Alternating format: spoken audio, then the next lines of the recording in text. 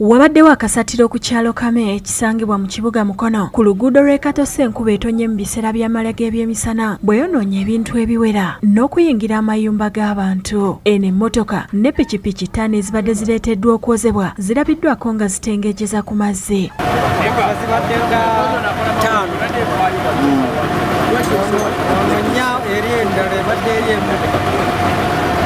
Mbadde boda eziri wansi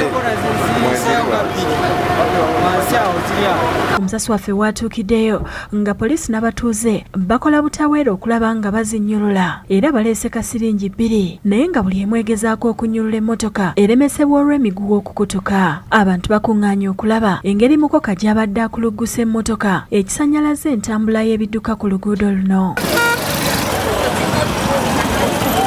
N'abatuuze ku kyalo Lweza omwala guno gye guyiwa nabo basobeddwa olwa mukoka okwanjalira mu mayumba gaabwe nga basinga tebasigaza wa kusula. Ebikopo, bulangiti, amasowaani n'ebirala nayo bisangiddwa nga bitengejjeza ku mazzi. Mmeeya w'e Mukono Fred Kajimu avumiridde engeri emyala gye gyakolebwamu n'asaba ne gavumenti okubongera ensimbi. Abantu bazimbye mu myala naddala factories nyingi ezikoleddwa mu bitundu byaffe zizibye amakubo g'amazzi mwe gaali galina okuyita.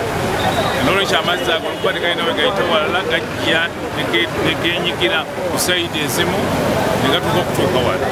Ekirala ti gavumenti ya Uganda erina okutunuulira nnyo gavumenti z'ebitundu local governments okuziwa ssente ezimala okusobola okukola ebibuga byazo n'obiteekateeka obulungi n'okukola emyala bulungi. David Musika Lyankolo yakusakidde eggulire lino ku lwa Bukedde TV.